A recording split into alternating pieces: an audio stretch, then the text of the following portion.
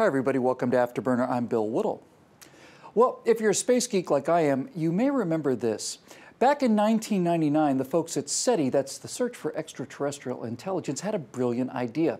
With mountains of data and molehills of a budget, they set up a screensaver that would allow your home PC to process huge amounts of radio telescope data looking for that elusive signal in all of the noise, signs of intelligent technological life in the universe.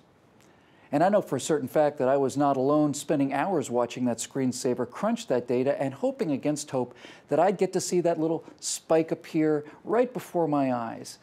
Now, to say that I've been interested in the search for extraterrestrial intelligence for a long time would be to understate the case. I started working at the Miami Space Transit Planetarium when I was 13. I just kind of kept volunteering, and essentially I wouldn't go away, so eventually they hired me.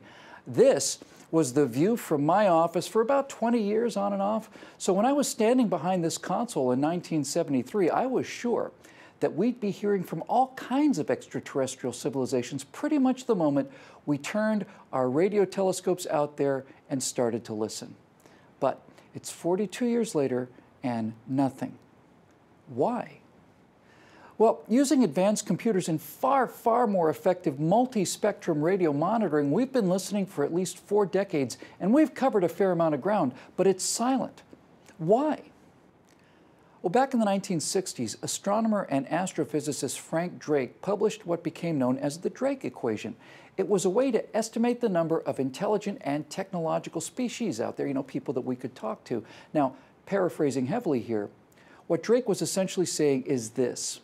Take the number of stars in the galaxy. It's about 100 billion stars in our Milky Way galaxy alone. What percentage of those stars have planets? What percentage of those planets develop life? What percentage of planets with life develop a species with intelligence?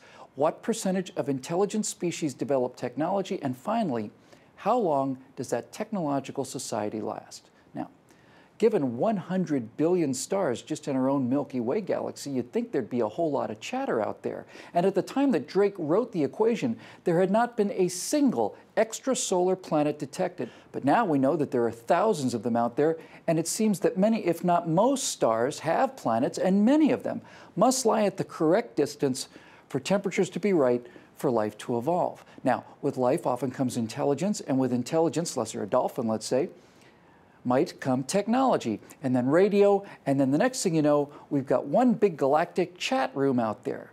But so far, nothing.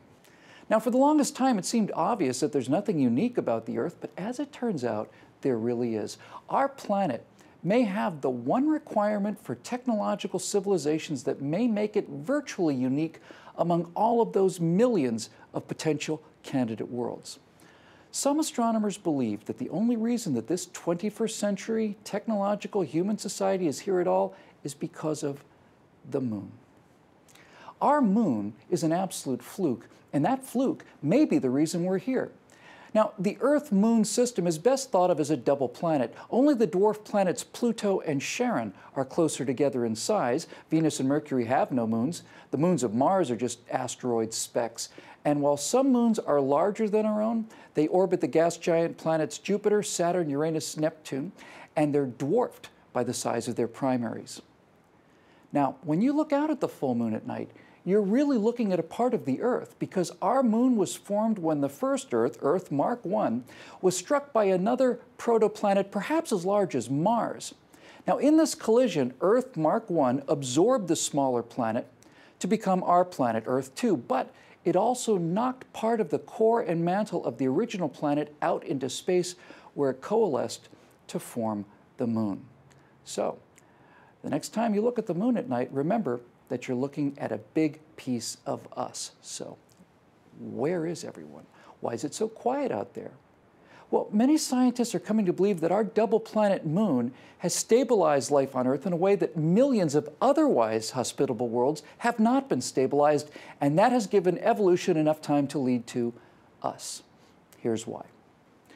65 million years ago, an asteroid impact wiped out the most intelligent creatures on the Earth, the dinosaurs. Now, there have been many other extinction events deeper in Earth's past, but our unique, huge moon has saved us from countless impacts that would have otherwise hit the Earth.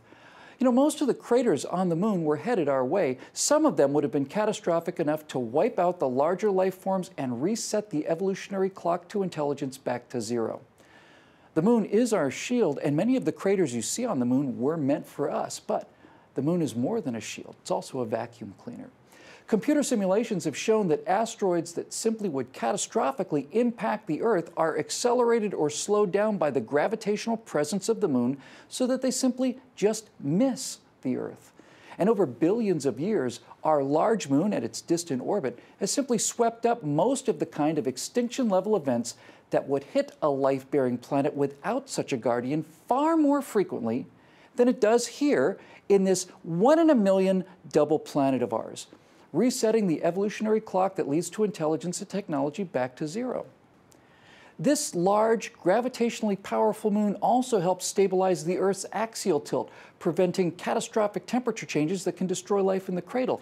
And it's only because of our large moon that we have tides on planet Earth. And without tides, without areas that change from being dry to underwater and back every few hours, would it have been more difficult for the first fish to have colonized the land?